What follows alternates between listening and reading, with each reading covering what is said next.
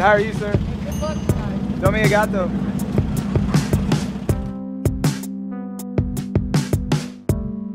I pretty much have to do artwork, and I do it full time, so it doesn't really matter whether I get paid for it or not. It's just an expression and extension of me.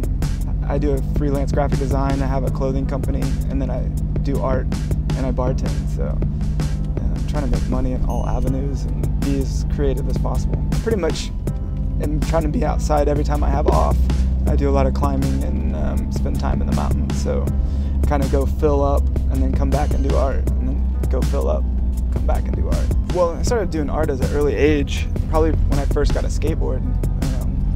That's what pretty much changed my outlook on everything, as far as music, art, graphic design.